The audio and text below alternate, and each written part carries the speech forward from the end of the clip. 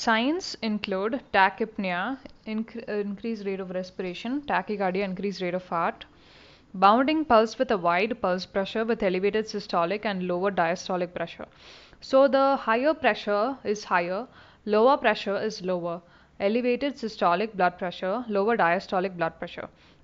Bounding pulse with a wide pulse pressure. Hyperkinetic cardiac impulse, systolic or continuous thrill, accentuated S1, narrow or paradoxical split of S2, but it may be masked by continuous murmur since maximum intensity of continuous murmur occurs at S2.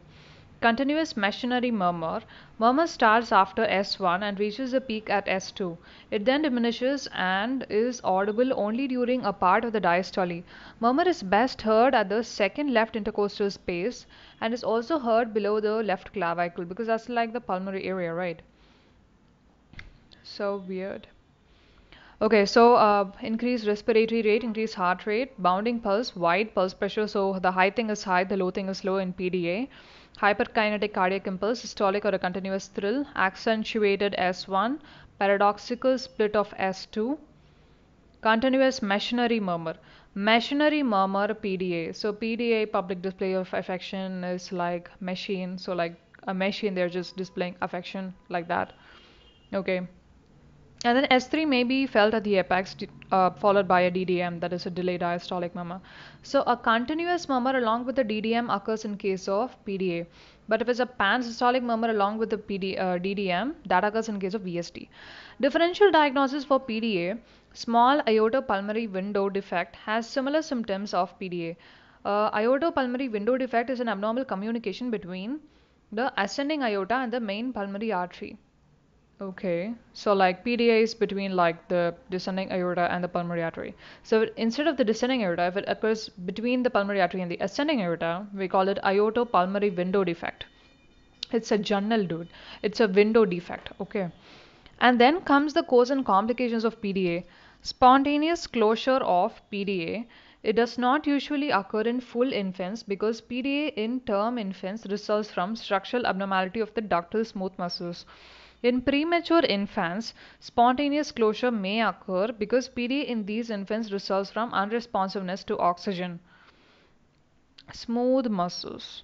Spontaneous closure of PDA does not usually occur in full infants because PDA in term infants results from structural abnormality of the ductal smooth muscles. Oh, so it's a muscular problem, which is why it does not spontaneously close. No. Spontaneous closure does not occur in full infants because in full infants it's a muscle defect.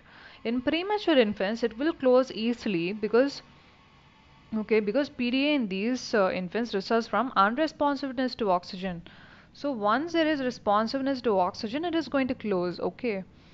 Pulmonary vascular pressure regresses slowly than normal and maximum decrease occurs at around 6 to 8 weeks. Normally at 1 to 3 weeks, but நம்ம cut off வந்து 6 to 8 weeks. அப்போ என்ன நடக்கும்? Pulmonary vascular pressure, it will reduce slower than normal. So slower than reduce ஆகுது. Okay. Common complications, a lot of complications occur here. 6 complications. Congestive heart failure. Most common complication and most common cause of death is congestive heart failure. Infective endocarditis, second most common cause of death. Third is not third cause of death and all. Aneurysm of the PDA, rare and possible rupture in adult life. Fourth complication is pulmonary hypertension. Fifth is pneumonia and frequent chest infection. Sixth one is Eisenmenger syndrome. Management of patent ductus arteriosus. NSAIDs, most commonly indomethacin, are used to induce closure of PDA as these drugs inhibit the synthesis of prostaglandins. Prostaglandins are involved in the maintenance of patency with the ductus arteriosus. So we are using prostaglandin inhibitors, so we are closing it. So to keep it open, we need a PG. We need prostaglandin to keep it open. So we need to close it. We need to inhibit the PG. Okay. PG keeps it open.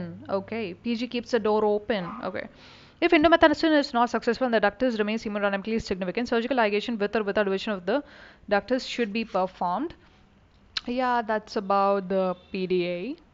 Okay, chest X-ray shows enlargement of the aorta, prominent aortic knuckle. Diagnosis is